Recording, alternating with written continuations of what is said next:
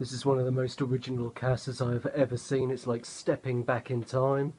You could sleep up there. I could comfortably sleep up there. It's full of wood chip-ins, big wood chip-ins. The wood, the beams are all in superb condition. You could put a liquid, an impregnator and a wax on those terracotta tiles and make them look fantastic. I would think if you cleaned this floor, you could get those terracotta tiles up very nice as well. The fireplace is no good. Put a wood burner in, it's less smoky, takes up less room. Original shelf, look at that, all clean and lovely. Even under here, the yeso looks great.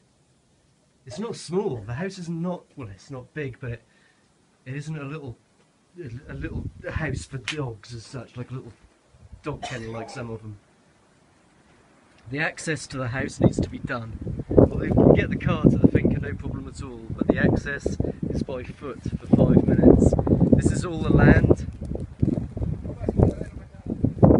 This is all the land.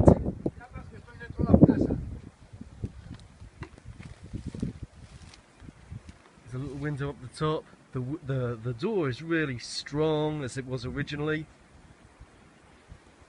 You can make a really pretty area out here, put a little porch. And from here to Tortosa,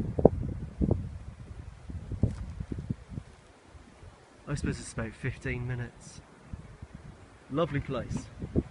Absolutely beautiful place. From the top of the finca you can see the river.